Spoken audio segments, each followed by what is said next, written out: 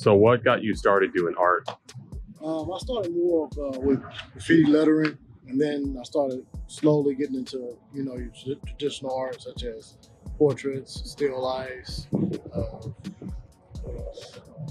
Some kind of sort of some abstract work, uh, things of that nature.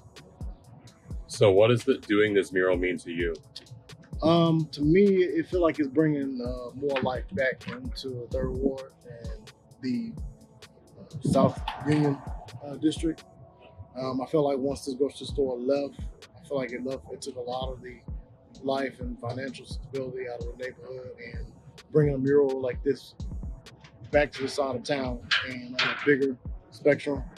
And then hopefully it bring maybe another grocery store back to the neighborhood that'll bring some life back to this area, hopefully. So are you from this area? Yes, yes. I So spent a lot of my life across the street right here. so how do you feel like this will impact the area? Like, what's the meaning of this to you?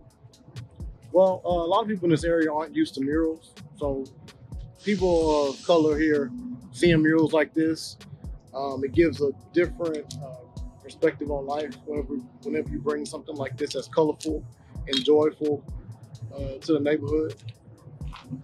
Cool. So what's been going through your mind as you've been painting this masterpiece?